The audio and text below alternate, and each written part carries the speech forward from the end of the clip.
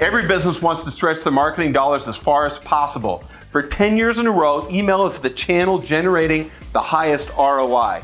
For every $1 spent, email marketing generates $38 in ROI as a general statistic across industries. But the burning question I hear all the time is, how often should I send my database an email? Most aren't sending one at all. Others may be once a month. The old data suggested that you're going to see more unsubscribers if you send one email per month versus one email per week. Today, it's more industry specific. The best answer to this question is to test it out. Timing is just as important. Try sending off-peak hours or on a Saturday rather than a weekday.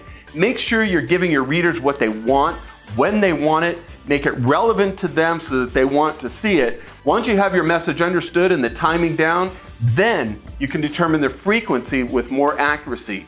All it takes is time and watchful eye, but it's worth considering. It has the highest conversion rate and ROI of any other marketing you can do.